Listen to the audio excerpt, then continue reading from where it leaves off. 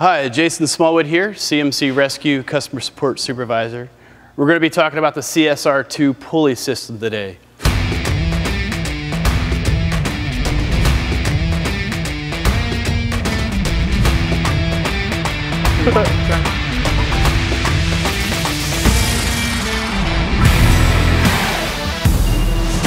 Here we have our artificial high directional CSR2 pulley system. Comes assembled in a rope bag. G-rated manual locking carabiners.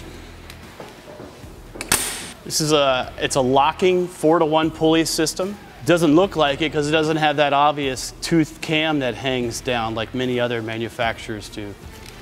How this locks is very different than anything else out there in the market. What happens is this one sheave is one directional. It's a one directional bearing in it, and it's also offset. So you see there's no teeth in there, nothing abrasive to the rope, very little movement. When more force is poured onto the system, you don't have more force jamming the cam into the rope, damaging it. So the surface pressure is all throughout this area on the top of this pulley. One of the other unique things on this pulley system is the side becket.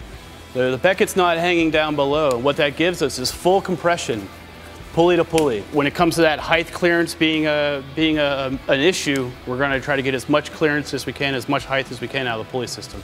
This becket off to the side is also removable, so with an Allen key you can take out that screw there, take off the bracket, and then you can replace your rope with the sewn termination. Each of the CSR2 pulley systems come with 200 feet of rope. That's going to give you 50 feet of draw or extension of the 4-to-1 system.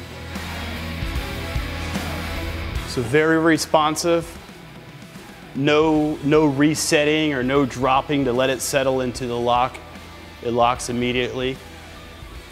Comes to stop, you let go of the release cord and it stops instantly.